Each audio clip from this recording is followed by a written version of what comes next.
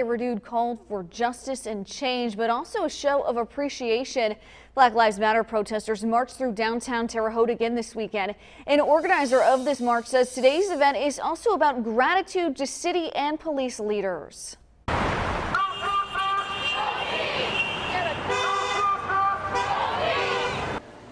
The group Change of Terre Haute led this march from the Vigo County Courthouse to Terre Haute Police Department headquarters.